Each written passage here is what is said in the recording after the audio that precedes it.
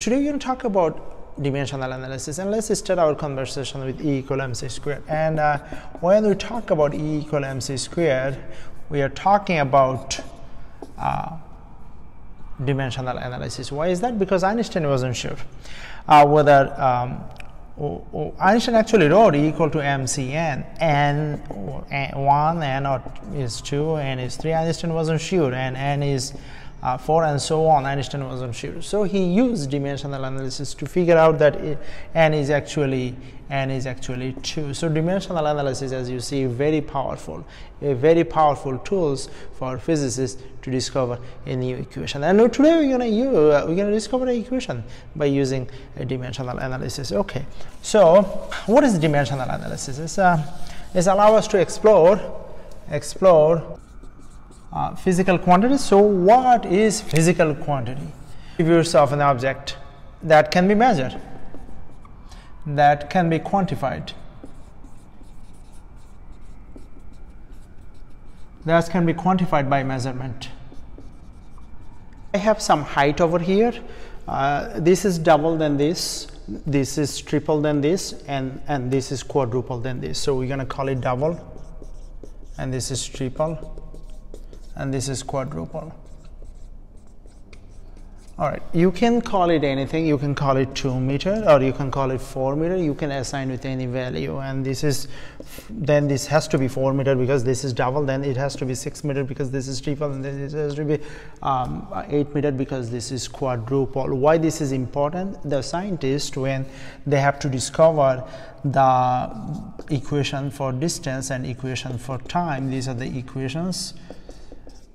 So they have to start with the hypothesis. So let's say hypothesis. Our hypothesis is time is proportional to the height of a falling body square root.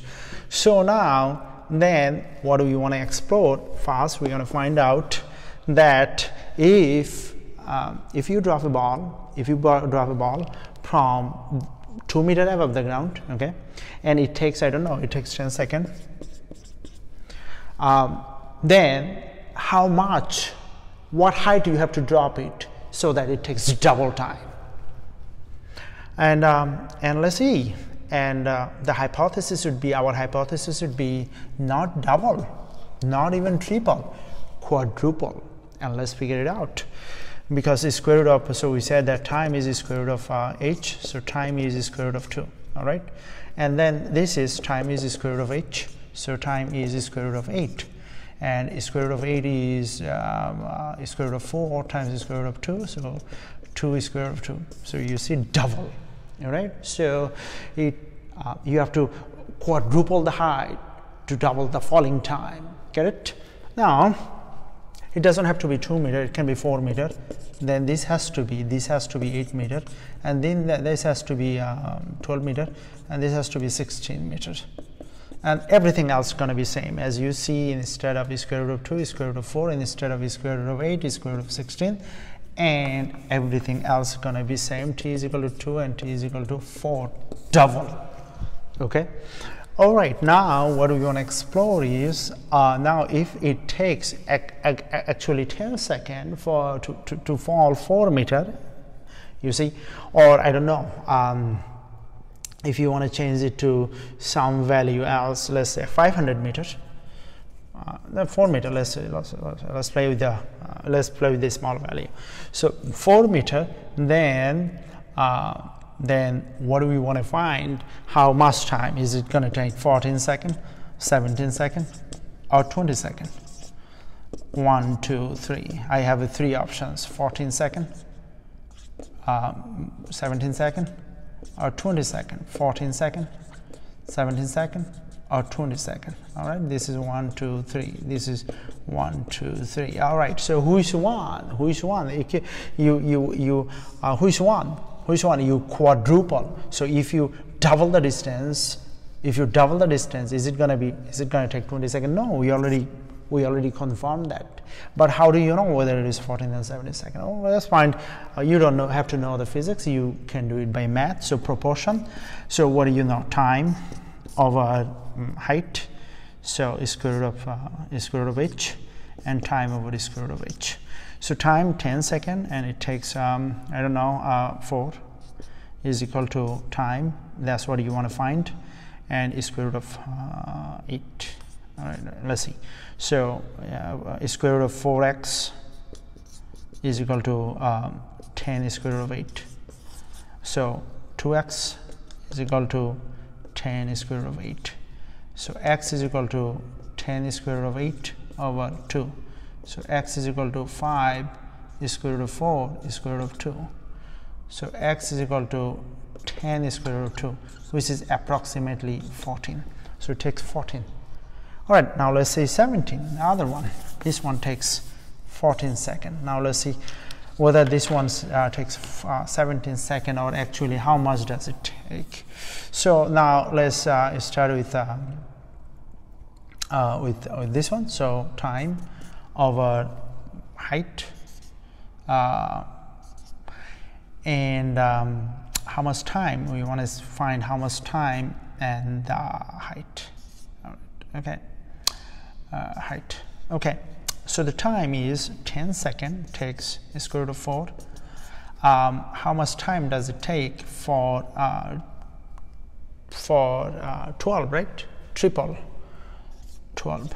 So 2x is equal to 10 square root of 12. So x is equal to 5 square root of 12. So x is equal to 5, 4, 3. X is equal to 10 square root of 3, which is approximately 17. So that means you have to triple the distance to get 17. And what about this one? Do you really have to quadruple the distance to get the double the time? Yeah, of course you have to quadruple. We already proved that, but you can show it again. So the time and the height is equal to time and the height. So the time is 10 seconds for 4 meters is equal to, we want to find the time, and for absolutely 16 meters. 16 meters. So this is 10 over 2 is equal to t over 4. So 2t is equal to 40. So t is equal to 20. So this one was not too bad.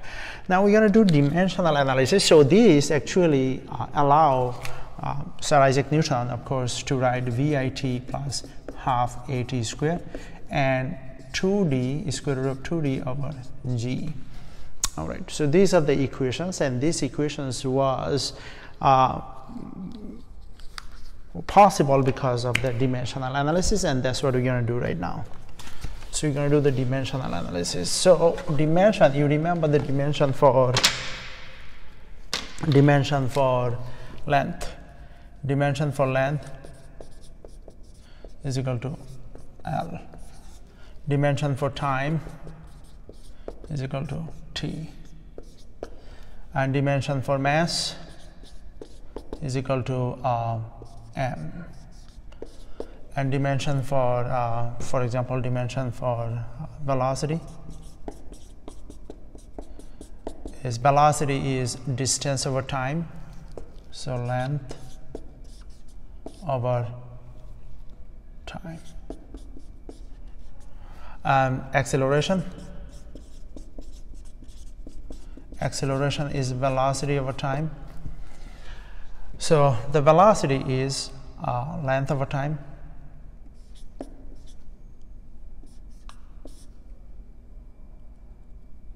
Over time, and there is a time, of course. So there is a time.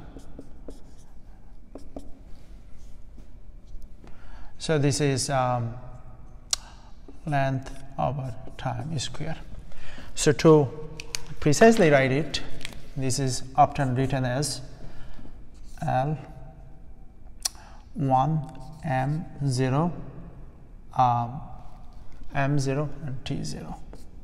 All right, so the mass is 0 and the time is 0. This one is time, length is 0, mass is 0. This one, mass, length is 0, the time is 0.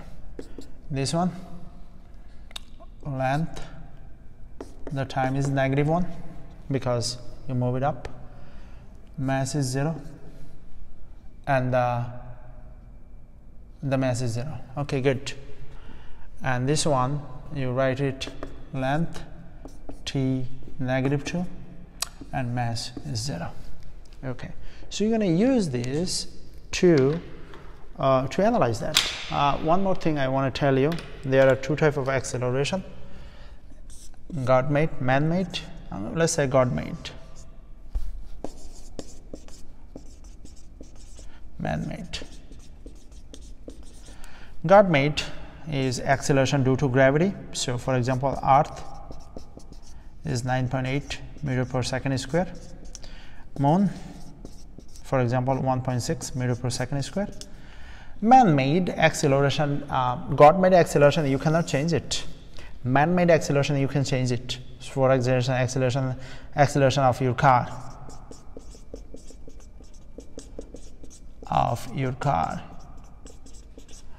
can you change it? Yeah, you hit the gas. When Mr. Barry crossing the road, make sure you hit the brake, so acceleration goes to 0. Mr. Barry's life is saved. All right, so now we're going to derive the equation for a falling body using the dimensional analysis. Okay, so time. So the time is equal to, we're going to write all the quantity. So the length, we're going to say length is alpha. Instead of 1, we're going to say alpha. Mass, we're going to say this is beta. And gravity, we're going to say this is gamma. Okay, the time of a falling body, what does that mean? If you drop a ball, it takes time for a ball to hit the ground, and that depends on, of course, length, because the height, that depends on probably mass or probably not, we don't know, and that of course depend on gravity. If there is no gravity, it ain't gonna fall. All right, so time, and this is left side. Left hand side has to be equal to right hand side. So the left hand side, you know, this is second, and right hand side, you know, this is meter. SI unit for this one is meter, SI unit for this one is kg, and SI unit for this one is meter per second squared. So left hand side is equal to right hand side. Now they are not the same, but we have to make it same. So T is equal to, all right, so length, alpha, mass, gamma, and gravity has to be written as, because man-made gravity or God-made gravity are the same thing. Gravity is velocity over time, and velocity is distance over time. So the gravity is then acceleration due to gravity. This is the symbol, d over t square. That means length over time square. All right, very good. So then we're going to replace this one by length, gamma, time, gamma. Okay, good. So our observation is the mass, the beta has to be 0. Beta has to be 0, discovered by Galileo, that the falling body doesn't depend on the mass. If you drop a rock and feather at the same time, they should touch the ground at the same rate at the same time, because we ignore the air.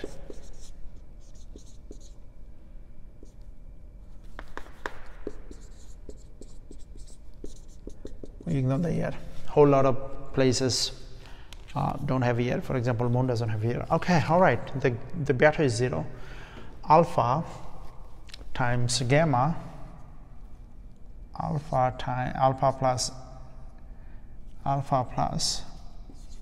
gamma is equal to, has to be equal to 0 as well, because you want everything to cancel, and t, left side is t and right side is t. Okay, so let's see what we can do. T is equal to all right, this one is go to 0 because beta is 0. This one go to 1, doesn't go to 0, 1, because m raised to 0 is 1. So L and then alpha m 0 L gamma, and this is 2, by the way, 2, because 2 gamma.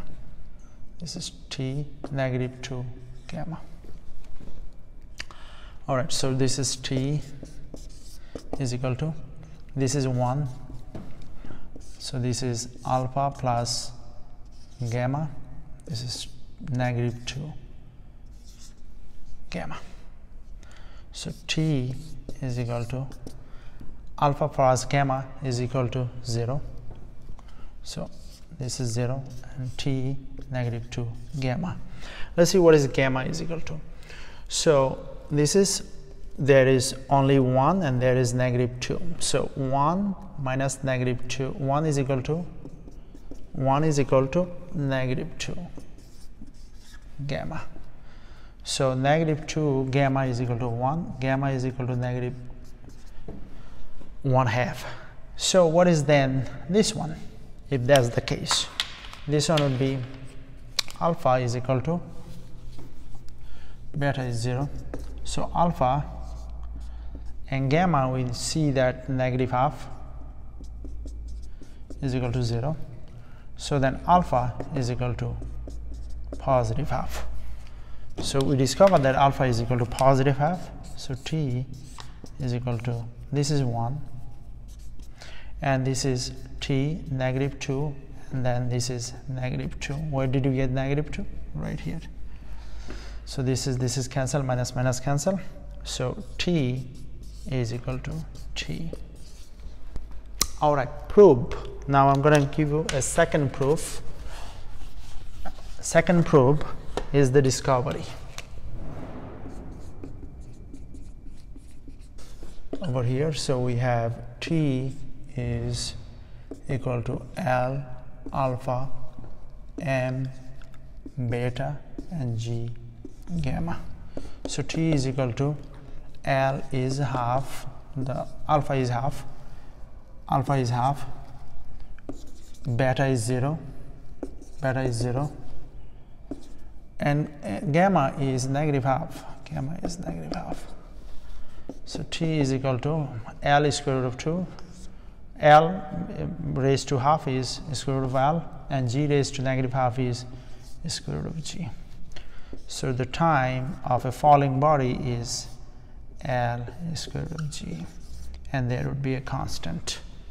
That's it. And this is how Sir Isaac Newton discovered the time is actually square root of 2d over square root of g, which is pretty close.